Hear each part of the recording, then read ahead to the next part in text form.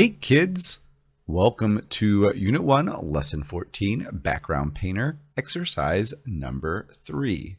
In this exercise, we're going to finish off our Background Painter subclass. Let's jump into the exercise for today. We are going to import our Pattern Painter Java file from our backpack. And if you remember, we did commit that at the end of the lesson, so I know I'm not going to need to get a copy, but if you do, just click there. And then we're going to instantiate or create a Pattern Painter object called myPatternPainter. Then we're going to instantiate a Background Painter object called myBackgroundPainter. And we're going to use the Pattern Painter and the Background Painter objects to create a mural. Let's go ahead and take care of number 1 first and make sure our object paints properly. We're going to go up to our backpack. We're going to go to our Pattern Painter and import it. Let's instantiate an object here. We're going to go Pattern Painter, my Pattern Painter equals new Pattern Painter. After that, let's set the paint, because remember we have to set the paint of our Pattern Painter. And let's set it to 100 again. That seemed to work out pretty good for us last time. And let's paint our mural in white.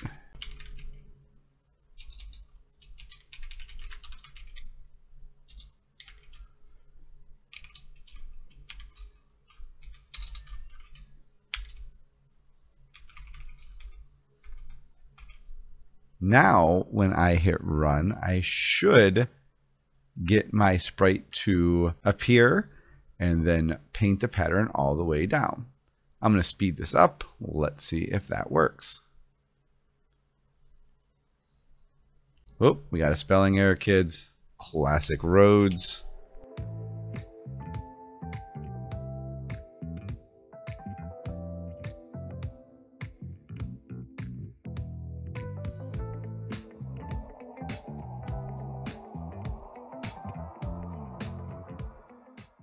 We got our pattern to successfully paint.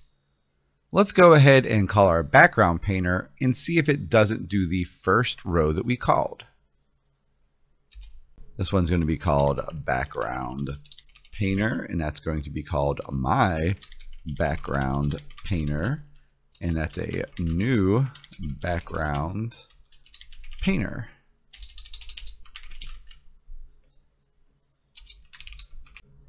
We're going to go down and let's do the same thing that we did for my pattern painter, my background painter. We're going to set the paint to 100. And let's paint blue. Don't forget, we are calling paint background. And white, and blue. Let's see if we get our sprite to paint straight across.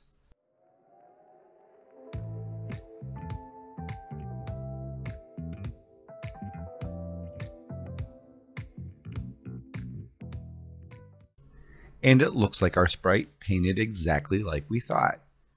Now we just have to get it to go to the next row. Let's go to our background painter subclass and let's add a new next row. Let's take a look at the code we did from lesson number 13. I think we can use a good majority of this code again. So what I'm going to do here is I am just going to go to that code, copy and paste it, and use that as a rough framework. So I'm going to go to Pattern Painter. And I'm going to go down to next row, copy all of this code, come back here, paste that in, and I'm just going to call this one paint to next row. And as long as it can move, it's going to move. And if it's facing east, we're going to turn right. And then it's going to move down. 1, 2, 3, 4. And I don't think I need it to move that many times. I think I just need it to really move once because we need to go back and forth. So let's get rid of some of these if can moves.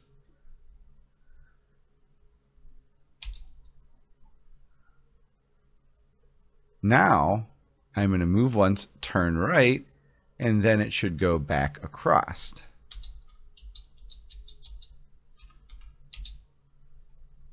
Same thing here with the left. I should just go down once here instead of twice, and then turn left again.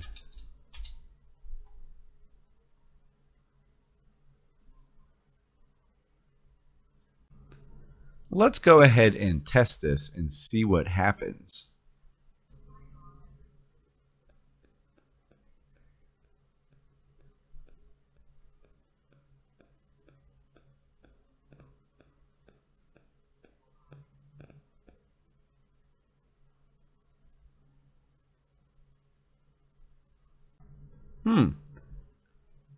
It stopped there. I wonder why. Well, kids, we wrote this beautiful code. We haven't actually called it yet. And where do we want to call it? Well, after it moves this time, we want it to see if it can move to the next row. So let's put paint to next row here.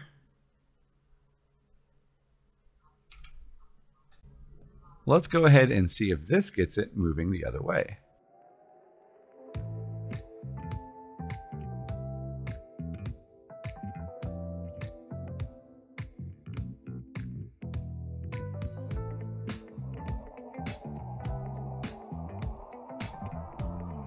Oh. Looks like we ran into an infinite loop. We didn't give it any ending requirements, and it just kept going back and forth. I think we're going to have to add one of those if we can move south, go to the next row commands. Let's go ahead and see if that fixes it. If I go right here and put if can move, and we're going to put south right there, then we're going to move to the next row. Let's get rid of that one. Come down here and put another curly Q. Clean this up a little. Now it should stop when it gets to the end. Well, let's see if that works.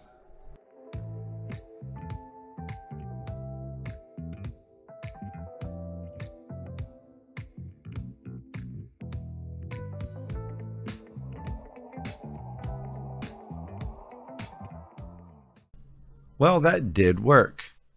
It looks like we don't have enough paint on our paint bucket, so we're going to have to go increase that number. Also, I want you to notice anytime it moves, it doesn't seem to paint. I think we can put a little piece of code here to fix that. And if we're going to put down a paint color, we also have to pass that paint color. So now we have to put a parameter here. And since we're putting a parameter here, do not forget to add that to your other parts of code. If you look, my first little command here, if I can't move, that's exactly where this is happening at. And I bet if I tell it if is on paint,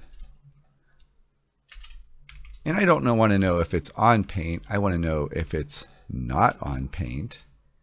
And if it's not on paint, you know what I want it to do, kids?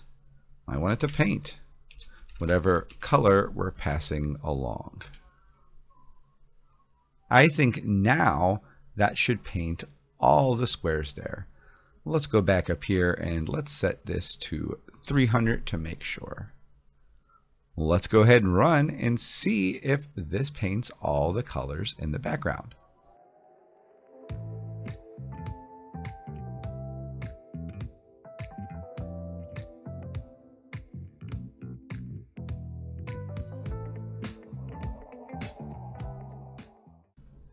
Look how beautiful that is, kids. I think our methods worked pretty well.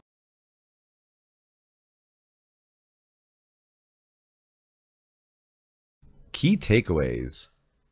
Key takeaways, kids, for this lesson, really, again, going back to that fundamentals of the anatomy of Java, understanding how to write methods, method signatures, constructors, constructor signatures, understanding why we use the keyword super is all necessary in order to really advance for the rest of this class. This really is the last lesson before you're turned over to create your own pattern.